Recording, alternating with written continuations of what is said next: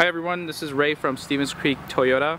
We have the brand new Mirai fuel cell vehicle here, and I wanted to give you guys a glimpse of the vehicle, but most importantly the question on everyone's mind is how do you fill it up?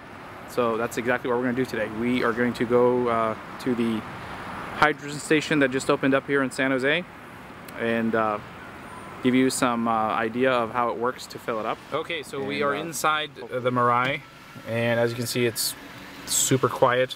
I just want to kind of show you our gauge here for fuel is just about half, or a little under half. So we are going to go to the station and I will provide you with an update. Alright guys, we are on the way to the fuel station. We're on Highway 880 here. Super smooth ride. We are actually using our nice radar cruise control. The guy in front of us is going a little slow, so we slowed down. Car's got everything. It's fully loaded with the blind spot monitor, park assist, all that stuff. So we will reconnect with you at the station. Hey guys, okay, we're on the North First Street fueling station right here, the True Zero fueling station. And here's our Mirai. It's pretty much like a regular station. You know, you would put in your credit card and there's a PIN number and all that.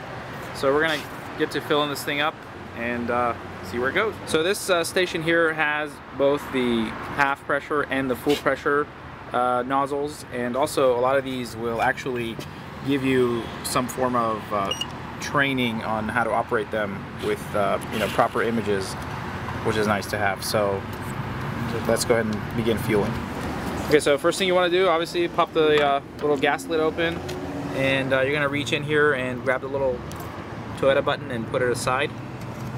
Okay guys, so I just put in my credit card. It's doing its thing. I just put in my zip code.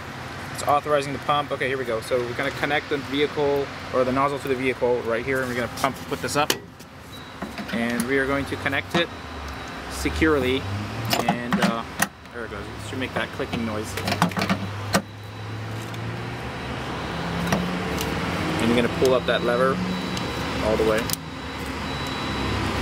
Perfect. And we're going to press the H70 button. It will tell you. Oh, there it goes. And you'll hear the hissing noise. This is 1 moment, please. And it is doing its thing. You will hear some, you know, noises when it's doing it, like a hissing noise. And there it goes. It is filling up by the kilogram. And I believe it's right around 5 to fill it up. This car was almost halfway, so we'll see.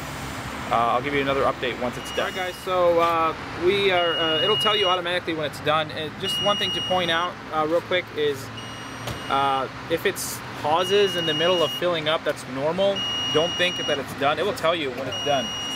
So this one had 2.8 kilograms worth of hydrogen. So we are done filling it up, and that's about it. Okay, so as you can see, we are all filled up here with the hydrogen.